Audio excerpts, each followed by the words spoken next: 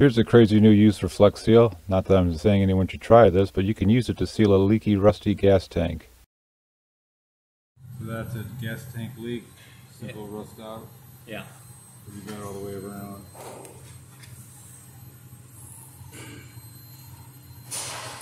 Can't do it if I get some gas on me.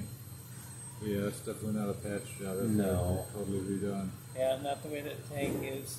You can get a tank for this is 2006. Should be able to. Okay, that's good news. Yeah.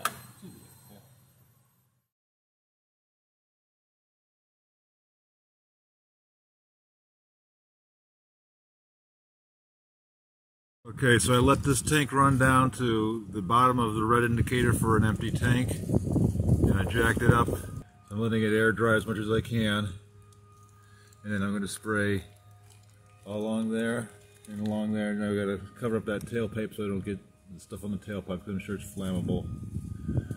And something bad would happen. I'm sure it might disfavor if I let that do that. But what I got to do is cover all this.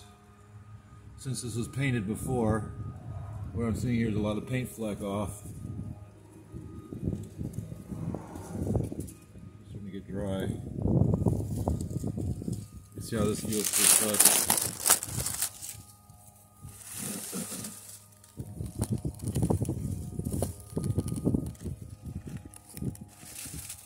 It's very wet here. A little bit of flecking going on there.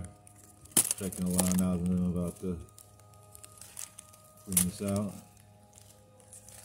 You can see it's leaking about as directly as a leak as you can possibly get.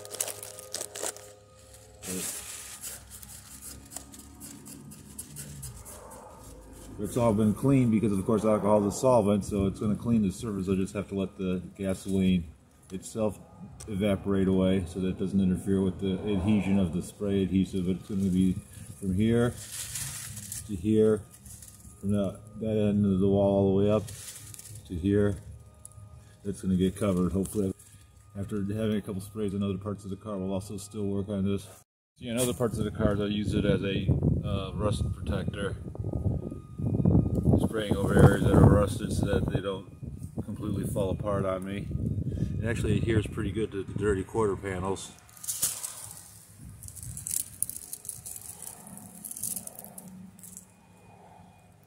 Still tacky.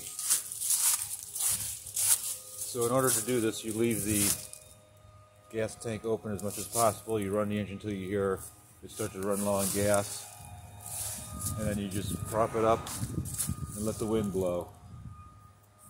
Okay, so I've got it dried off pretty good. You can see, hopefully you can see where it's a little lighter looking, shinier looking, where it's actually dry. But you can still touch it and come out with some dampness from the gasoline. So we're pretty close. I'm going to hit it with a towel, try to dry it off a little more, and then we're going to go with the painting. I've got my cardboard here to block the tailpipe from getting any Flex Seal on it. I want to get all along the back side of this tank, which is not very good visibility. Can't tell it's in there, but you can see where it's actually quite dry in parts. So hopefully it's going to be dry enough to get a good adhesion. I'm going to towel this off too before I spray it. It's dry over there.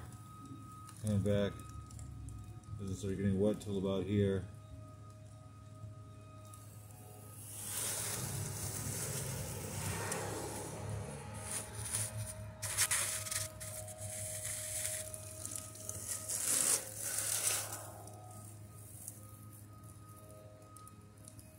So then we get a towel, and then we can start working on this.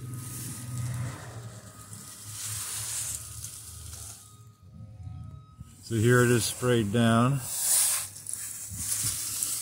Actually, I didn't have much of a risk of getting it in the tailpipe, seeing how clean the cardboard is there, but just in case. So now you can see what was leaking real bad right there. Got a nice thick coating on it. Seems to be behaving itself. I also got the seam, both sides of the seam.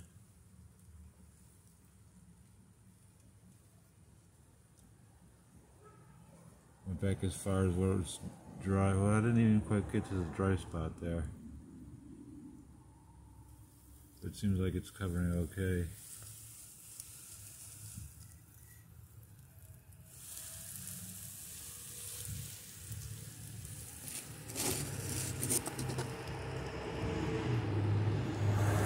So let's see, it says 48 hours before you can apply another coat, or 48 hours to cure.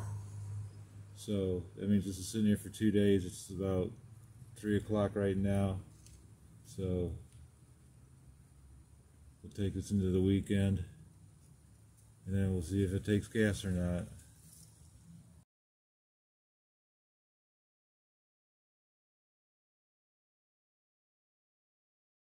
Day 2, and I put in 3/4 of a tank of gas. Let it sit another day, and in the morning I checked it. There was no leakage. It should have leaked at least 1/4 to 1/8 of a tank otherwise, the way it was acting before. So I would call that a success.